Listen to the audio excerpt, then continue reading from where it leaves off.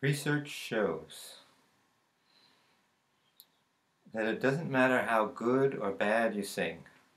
As a parent, if you sing to your child, it'll have a positive effect, and that positive effect will be long-lasting.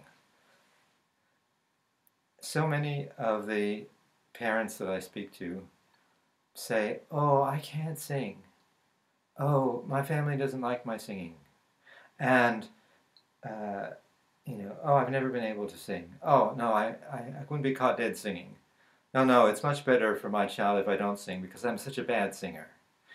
But I'm looking at a study from 2016 from the peer-reviewed journal Psychological Science.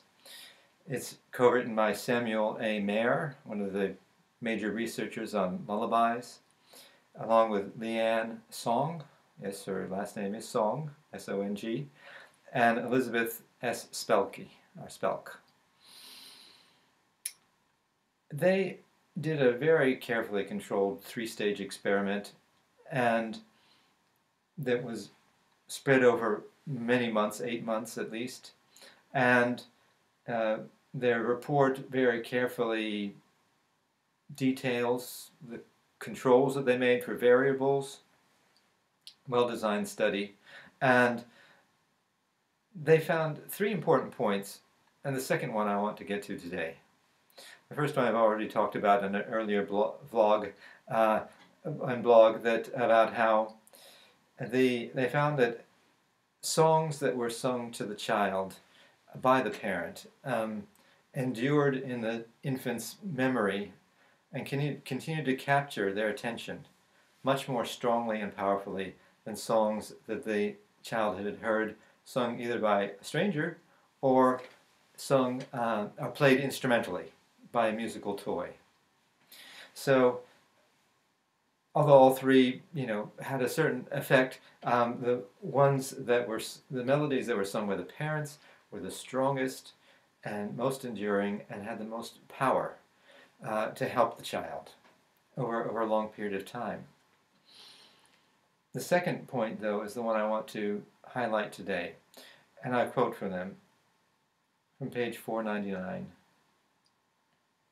Caregivers with low confidence in their musical abilities need not worry that the effects of their live singing are reduced by their lack of extensive musical training. In our experiments, we could not predict infants' behaviors at test from their parents' musical abilities.